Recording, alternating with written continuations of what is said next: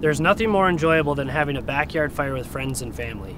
If you're going to have a recreational fire, we've got 4 simple guidelines for you to ensure that the experience remains safe and enjoyable for everyone. Fires must be located at least 25 feet from buildings and contained within a fire ring or device made of non-combustible material like brick, stone, or metal. Fires can be no larger than 3 feet wide and 2 feet high. The only thing you should burn in your fire pit is firewood. Never burn treated lumber, construction debris, garbage, leaves, plastic, or other waste materials.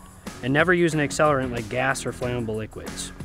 When having a rec fire, always have a water source such as a garden hose or a portable fire extinguisher readily accessible.